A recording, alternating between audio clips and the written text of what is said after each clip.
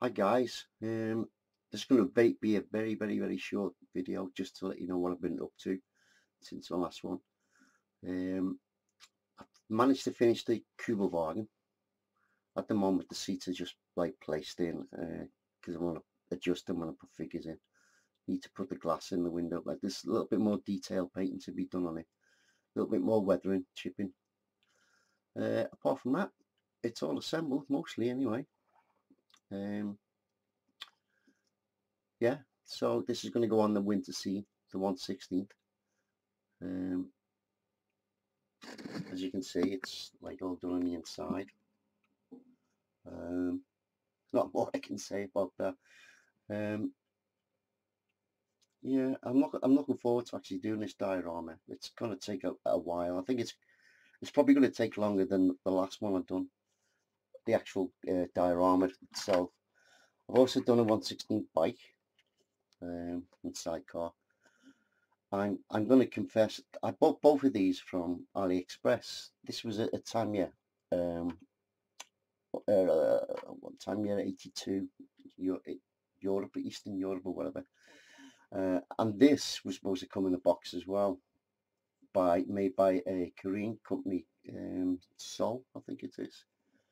But when I got it, I actually got it in a box, just basically thrown it in a box with no instructions for assembly. Parts were broken and damaged, like the tub of this was all broken, cracked. Most of the intricate details were all broken and cracked as well.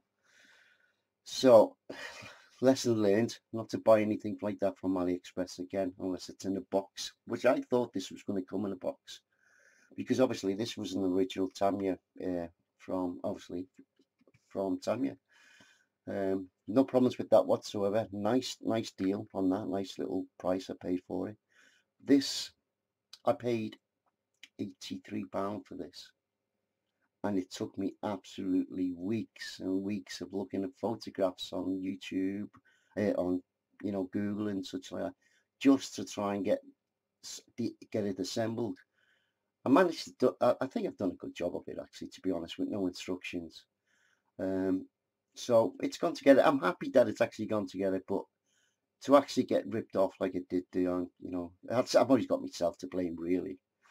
AliExpress, people always say, no, don't go there, go to, but I thought this was going to be a genuine item like this was, but obviously I was wrong. So that's my little moan about that all done. So that's done. This is the figure that there was actually goes on it. It's not fully painted yet. I've only just blocked in the colours. It's not going to focus, is it? It's quite a nice little figure actually, and it fits well on the bike. So that's one. This figure came today. It's a tank figure really. It sits on the tank and such. But when it came, it had a World War One helmet for some odd reason.